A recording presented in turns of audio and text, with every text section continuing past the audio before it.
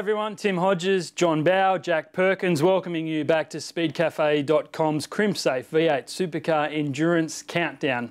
Boys, time for the single car teams. Let's start with Tony D'Alberto Racing. Finished 9th at Bathurst last year.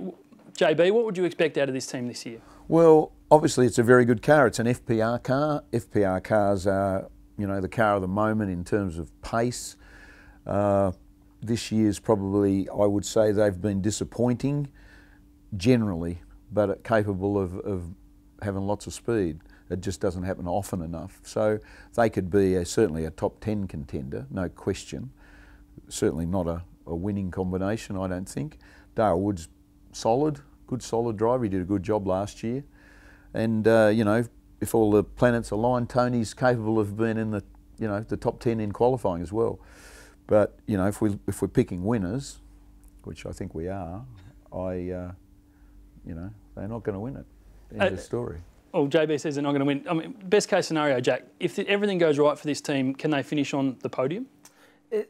You'd probably need a lot of other guys to have a bad day. There's obviously a lot of outright cars. The championship contenders, straight away, there's 4 solid cars and teams there. But like JB said, you know, it's good continuity having the same drivers last year, same car as last year. I know Dale, I've driven with Dale at Bathurst before. He's very steady, very reliable, and he's also in the Dunlop series, so that gives him extra mileage before Sunday and puts him probably a step ahead of a few other co-drivers. So look, I think they'd love to have the same result as last year. Perhaps a couple of positions better would be a very good result. All right, expectations for Sandown and Bathurst. Tony D'Alberto caught up with Speedcafe.com's very own Grant Rowley. Thanks guys, I'm here with Tony D'Alberto. Tony, last year a top 10 finish for yourself and Dale Wood at Mount Panorama. Can you guys improve on that in 2012? Oh, we'd like to think so. You know, it's been another 12 months in the car and I think the group has improved. You know, we're definitely kicking some goals now, and to have Dale back again this year, you know, just continues you know, having the same driver in the car, and we've got a good relationship. So we'll definitely be gunning for that top 10, and you know, we'll just see what happens in the endurance races, and hopefully we come out with some really good results.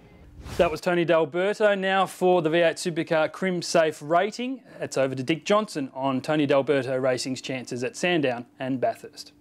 Speedcafe's ratings for Tony D'Alberto's team is 5 out of 10. Now that's a pretty fair rating. A team, really good equipment. You never know what could happen on the day. Thank you, Dick. 5 out of 10, boys. Is that about right for this team? I mean, he does have an FPR car. It is good equipment. There's nothing wrong with the equipment. I think it's probably fair in form and guides and things. It's probably pretty fair, but anything could happen if a lot of other guys have a bad day. These guys could easily turn someone else's misfortune into their fortune. Okay, that's Tony D'Alberto Racing. Another single car entry is Lucas Dumbrell Motorsport, JB. It is a young team with good equipment. What can they expect heading to Mount Panorama? Well, once again, they've got a good car. It's a full 888 car with 888 backup, which means access to data, set up information. So it's, you know, if you're going to run a single car team, it's as good as you're going to get. I've been impressed with Taz Douglas several times this year with his pace. I think it's, you know, it's a chance to, once again, if, as Jack said, if you have a few of the fancied runners have problems, they can be a top 10 contender. Scott Pye's obviously a star of the future, and he's been placed at Lucas Dumbrell, I'm sure, by Roland Dane. So Roland Dane, you know, obviously has some belief in him. But, you know, as I said before, winning the race, there's not going to be many people can win these races. And if they can finish in the top 10, it's a good job. Jack, I want to ask you about Scott Pye, but we'll do that in a moment. Let's first listen to Taz Douglas about heading to Bathurst and being the lead driver for the very first time. You know, it's obviously good to go into it as a #1 driver, I suppose. You know, probably get to start Bathurst, which I haven't done yet. That's pretty exciting. But I think, you know, with me and Scotty, we're both pretty young, but Scotty's been trucking along pretty good in the development series. So, you know, providing we get everything right, I'd say like we'd want to be in the top 15. You know, and everything and all the stars align, maybe a top 10. But you know, that's what everybody's hoping for, I suppose. So that was Taz Douglas with Grant Rowley there. Let's head to Dick Johnson for the Crimsafe V8 Supercar Endurance rating. Speedcafe's rating on the Lucas Dumbrell team is 4 out of 10. New team, rookie drivers, pretty fair. Thank you, Mr. Johnson. 4 out of 10. That is pretty brutal for Taz and Scott. It is. I mean, it's a tough one. Last year, actually, this is a car I drove with Russell Ingham and we finished 8th. So it's a good car. It's as JB said, it's identical to the Vodafone cars, and there should be no reason why it's not capable of a top 5 or top 10. But unfortunately, the team and the drivers are probably not at the Vodafone level, but they'll be trying their hardest. So we mentioned Scott Pye. He'll be driving on an identical car in the Dunlop series, which will help him enormously being a Bathurst rookie. He did get some laps earlier in the year in the Bathurst 12 hour, but you know, they'd be ones to watch. A top 10 result would be almost a win for these guys.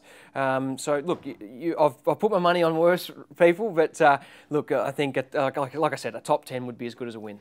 JB, give us a finishing spot. If everything goes right for this Lucas Dumbrell Motorsport car, what is the best finishing position they could hope for come Bathurst? It's not in my nature to agree with a Perkins, but I do agree with him.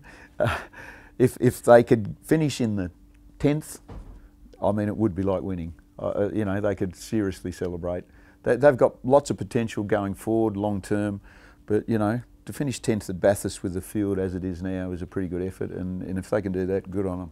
All right, there's Lucas Dumbrell Motorsport and Tony D'Alberto Racing. Stay tuned to speedcafe.com tomorrow. The Crimsafe V8 Supercar Endurance Countdown will continue. Tomorrow we've got Techno Motorsport. You can win a very rare piece of V8 Supercar memorabilia. Collect Dick Johnson's Speedcafe Crimsafe ratings, and you can use those ratings to enter the draw to win a brand new 18-inch V8 Supercar control wheel signed by Craig Lowndes. Make sure you keep logging on to speedcafe.com for more details on how you can win. Watch me race, Grandpa. Protecting the things you love is really important. That's why when it comes to security screens, ask for the real Crimsafe. Look out for the rock. If it's not Crimsafe, it's not Crimsafe.